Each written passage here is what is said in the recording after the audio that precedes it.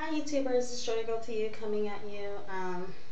Just touching base, showing you that I've laid, to be honest with you, I've only laid about about three tracks so far. This is where a 10-inch falls on me. So like I said, it's kind of a long 10-inch. I usually lay one at the very base, but I didn't do that. I'm going to do that when I finish. So right now, I have with 3 tracks laid. This is where I'm at as far as the crowning goes. I'm going to lay another one.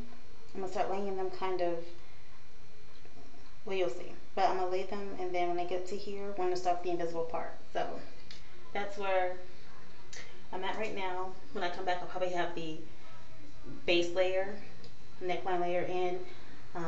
But this is what, just want to show you guys what a 10-inch looks like with this hair. It does feel pretty good, but I will be styling it, so because we're going to the movies later. Boyfriend's taking me out, so I'll touch back with you guys in a moment.